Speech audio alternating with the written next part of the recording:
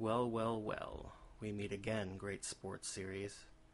Today we're going to take a look at Great Volleyball, which, surprisingly, is the most playable, in my opinion, of the Great Sports titles I've seen so far.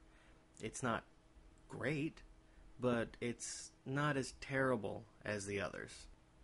If you're thinking about using this cartridge in any system designed by Nintendo, Sony, Magnavox, or Atari, I implore you to reconsider.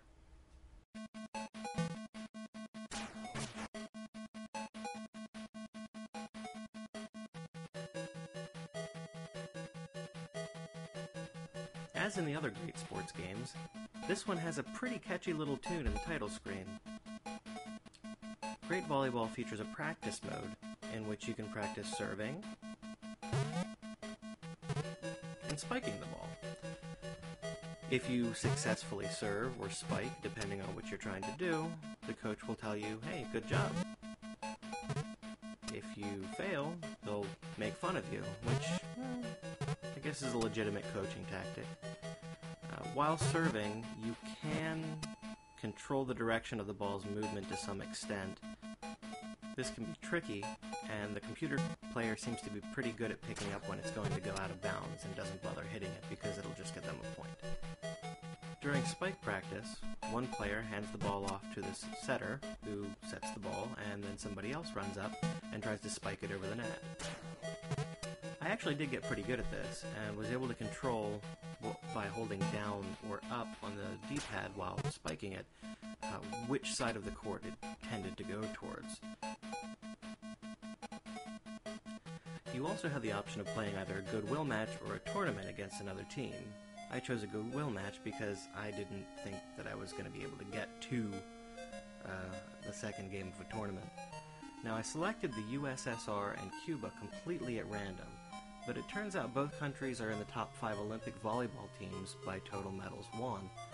The US and Japan are in there too, but I already used those for my Great Basketball review, so the only one left is Brazil, who I've just decided will be playing Great Britain when I get Great Soccer.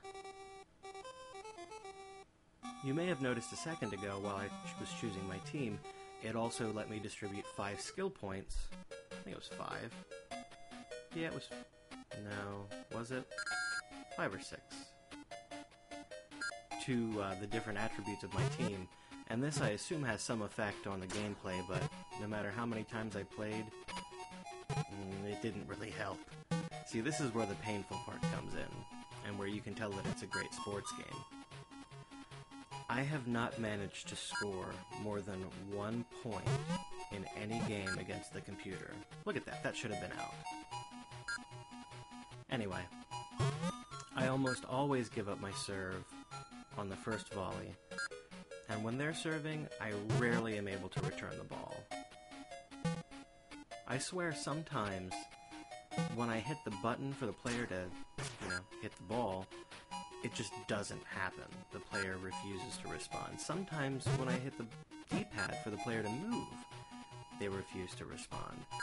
I still think this game would be fun versus a human opponent, where you're both working with the same handicaps, but even so, it might not be due to the control issues.